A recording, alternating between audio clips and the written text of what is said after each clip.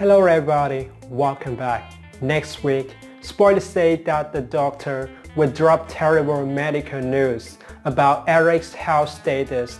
Maybe his situation is worse than we think.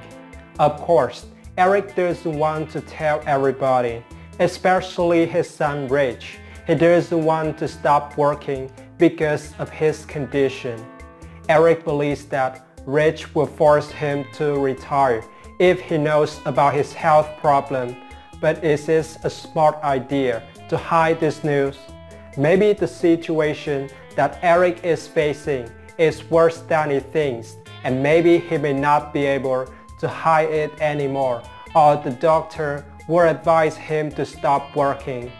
Eric won't accept that. He needs to finish his last patient line with the help of RJ, and he also puts RJ in a top position too.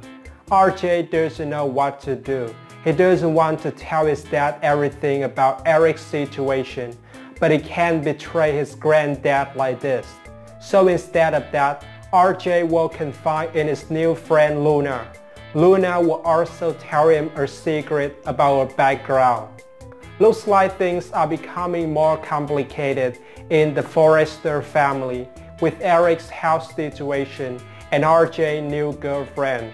Spoilers say that Donna and Eric won't be able to hide the secret anymore because Eric will have to land in a hospital bed. So what will Rich do after he finds out about his dad's situation?